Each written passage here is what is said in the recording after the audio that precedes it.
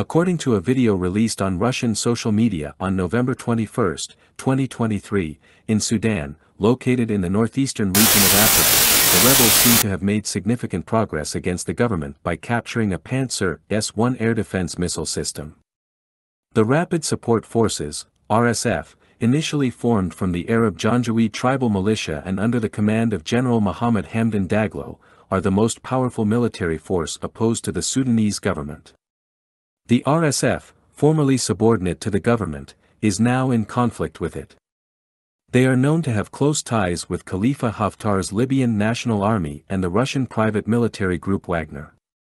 The Pantsir S-1 system, a Russian air defense missile system, is designed to protect military and civilian installations from aircraft, helicopters, drones, and precision weapons.